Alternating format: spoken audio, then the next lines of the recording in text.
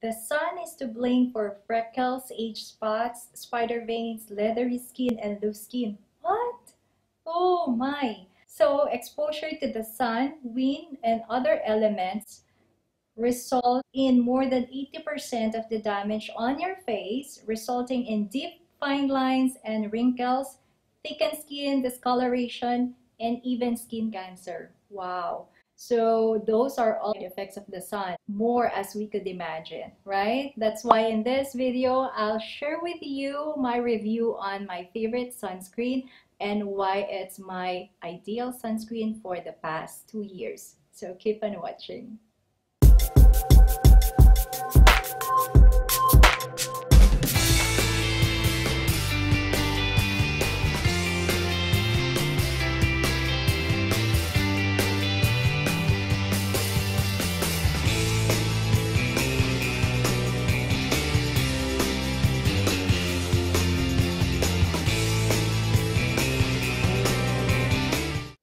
Okay guys, so that's the sunscreen I'm talking to you about. I've been using it for, almost 2 years. Actually, my previous one is in SPF 30, but since it lasts longer, that's why it took me a while before I could replace it. So now I've been using this one. It says it's already SPF 50. And it says here, perfect UV protection essence, and it's water-based, just like the one I used to have.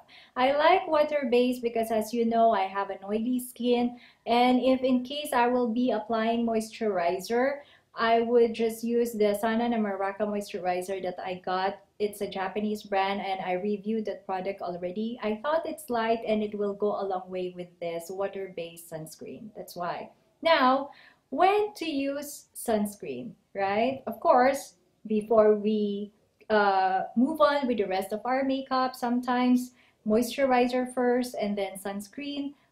Which one should go first? Oh well, apparently it says here that this should be applied on the last step of your skincare routine every morning. Now, since I have an oily skin, I usually don't apply moisturizer anymore because I thought sunscreen is already cream-based. So I think it will do the job when it comes to moisturizing. Especially this one has a moisturizing ingredient as well. But since it's water-based and I've discovered recently the moisturizing effect of Sana na Miraca, and I thought it's light, that's why I started using moisturizer again. So this one, it's on the last step of my skincare routine, but I make sure that I apply it 20 minutes before I leave the house. Because based from an article that I've read before, it should be applied 20 minutes since there are ingredients there that will penetrate first on your skin before they will take effect. So it is advisable to apply 20 minutes before you leave the house, and as much as possible, if you have time, to reapply in between those hours while you are running errands, the better. But unfortunately with me, I don't have time to reapply anymore. It's not because we don't see the sun, we won't wear sunscreen anymore. The more that we have to wear it, as when it comes to the sun, the one that we can see is the more harmful.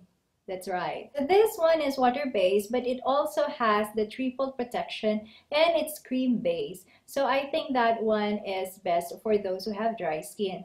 Since if you don't prefer moisturizing anymore, but of course it is really needed for those who have dry skin. So after you moisturize, then you could apply the sunscreen, right? So this one, guys, since it's already SPF 50, I really trust this product the more that they have increased its SPF into 50, because this product never fails me. It never broke me out.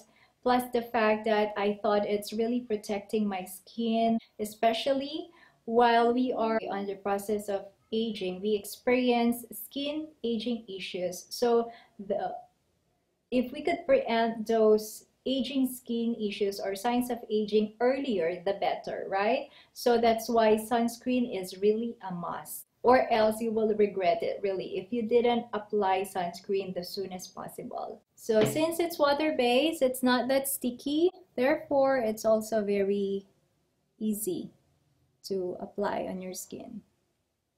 and you won't feel that it's overlapping with the rest of your makeup, especially with your BB cream. It's like it penetrates deeply, so you would still achieve a smooth finish when you applied your BB cream with this sunscreen on.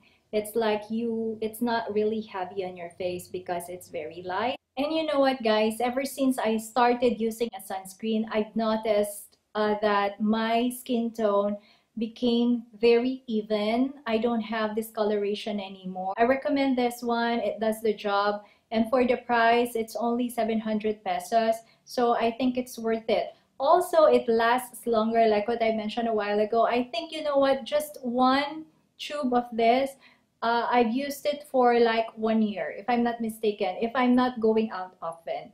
But as much as possible, I see to it that I apply sunscreen even though I'm not going out, so just to prepare my skin before I go out. If you have an oily skin and if you're looking for a non-sticky and a product that would be easily absorbed without overlapping or overpowering your BB cream, this one is a must try. Overall, I'll give this product 9 out of 10, and I'll continue using it because I believe that a sunscreen is a staple product for our skincare routine in the morning. So it should be on top of our list. So I guess that's it for this video, guys. If you like this one, please give it some love, give it a thumbs up, and I'll see you again next time. Bye!